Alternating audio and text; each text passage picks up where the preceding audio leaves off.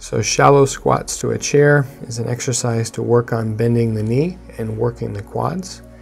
Feet are going to be shoulder width apart so that there's a stable base. Position here is going to be important that the pelvis stays level and the weight is equal on both sides.